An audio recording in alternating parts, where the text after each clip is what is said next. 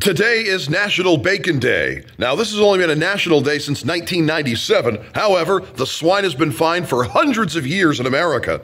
Did you know that 2 billion pounds of bacon is made every single year in the United States, as well as it being consumed 70% for breakfast by most Americans? The swine is fine. Like, comment, subscribe. Only one more edition of Dawg's Short Shorts. That'll be tomorrow. And then we're done with that for the year 2022 and Dawg's Short Shorts in general. Thanks, Coach.